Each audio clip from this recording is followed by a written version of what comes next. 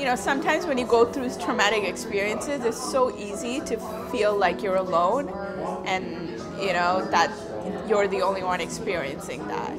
And being part of the collective and being able to listen to other stories and their life journeys, there's a bit of it takes you out of your own ego perhaps, right? So it allows you to hear other people's stories, hear their pain and their resilience too, right? Of how they come out of this.